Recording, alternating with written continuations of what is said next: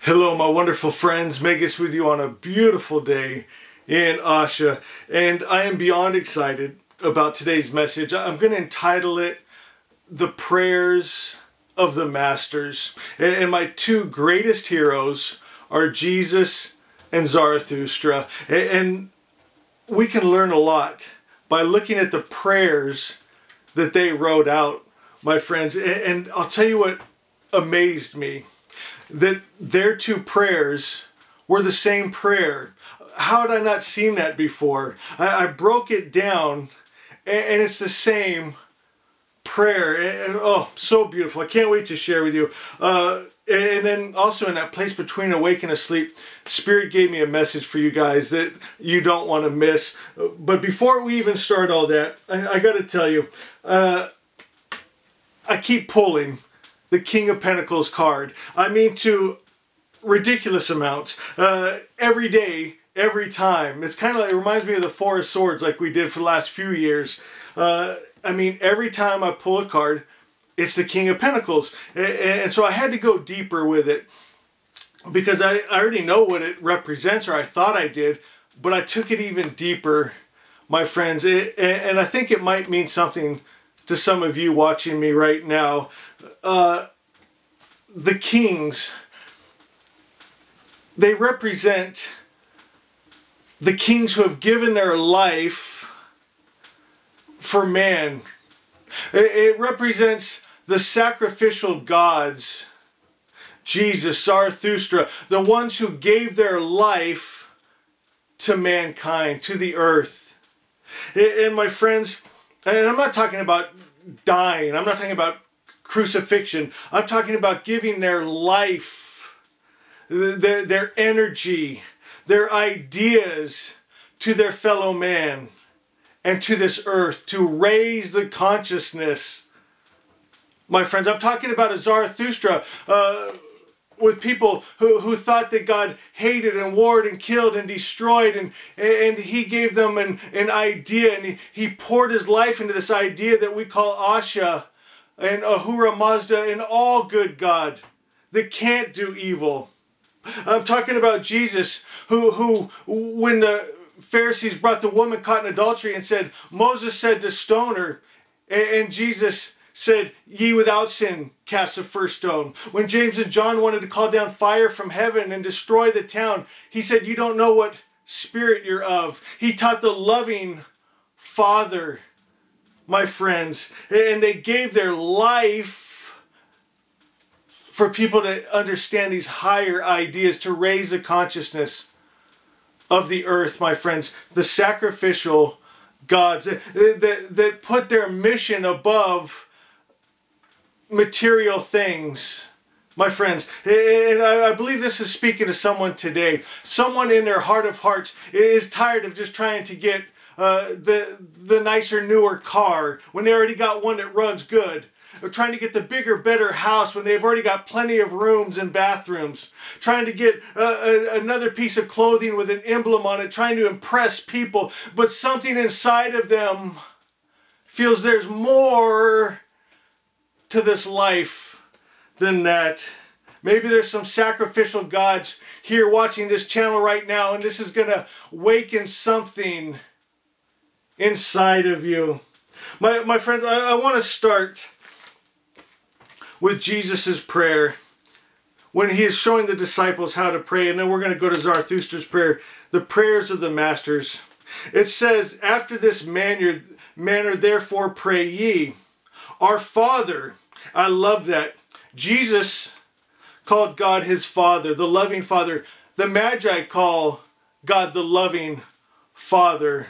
No coincidence, my friends. The Magi are the ones that came and worshipped at the Christ at his birth, when it said in the book of Matthew, the Jewish people were afraid. If you're looking for this, my friends, this prayer is in Matthew 6, starting at verse 9.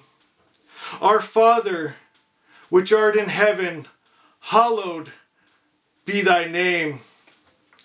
Thy kingdom come, thy will be done in earth as it is in heaven. My friends, thy kingdom come. Asha, come. The perfect Creator's perfect idea, come and be realized. Asha, realized in the earth. Thy will be done on earth as it is in heaven. That's heaven on earth. That's what we call Asha, my friends. Give us this day our daily bread. Give us protection. Give us provision, my friends. It says, and forgive us our debts as we forgive our debtors. And then I love this. I saw something here I hadn't seen before. It says, and lead us not into temptation, but deliver us from evil. My friends, we need to be able to hear from Spirit so we can be guided. When Spirit's telling you, go this way, don't go that way. Because if you go that way, you're going to run into a situation that's going to bring up maybe anger in you, maybe lead to violence, my friends. So it's leading us away from temptation to get into anger or fear or hate.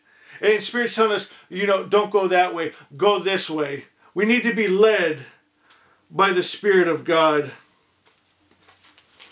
It says, for thine is the kingdom and the power and the glory forever. Amen. This is like when we, like I've taught you, when we go out for our walks, my friends, we're saying, God is, Asha is, love is, peace is, joy is. We're speaking it. That's meaning, so be it. It is. Amen. All the power, all the glory. God is. Everything else is lie and illusion. And that fire and that truth, my friends, burns away that matrix. So beautiful. Now look at this, my friends.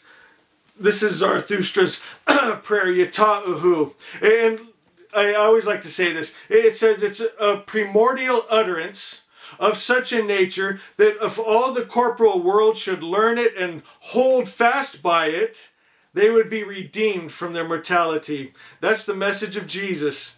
That's the message of Zarathustra. That's the message of Asha, my friends. It says, just as the Lord wills, so the priestly king, in consciousness of Asha. So the Lord wills Asha. And so do his priestly kings. That's us, my friends. We are the priestly kings. We are the sacrificial gods that come to the earth and give our life force for the message of the Christ, of Asha, of oneness with God, good, love, life, peace, joy, power, and freedom. It says the gift of Vohu Menu, the Christ mind. It's a gift, my friends, that it was given to us in our heart of hearts. It's our Fravashi, divine spark, my friends. And I love this. It says, all activity now comes from wisdom. Word incarnate. Oh, word incarnate. That means that original Om, that Asha, that perfect Creator's perfect idea is inside of you. And we access it through the Christ mind. Vohu Menu. So beautiful. It says the good shepherd brings the government of Ahura Mazda, and Asha is actualized. My friends, it's the same prayer from both the masters. So much we can learn from that. My friends, did you get something from that? Did you see something in there maybe you hadn't seen before? Do you maybe realize something about yourself that you kind of knew, but you just needed someone to awaken you to that truth? Oh, so beautiful. Ahura Mazda, Asha, Jesus, Zarathustra, we love you and thank you. Thank you for giving your life, your idea to us. We don't take it lightly. And now we share our gift, our light, our life with the world. Oh, I love you guys so much. Asha, so simple, so beautiful, and so powerful. I love you guys. We'll see you next time.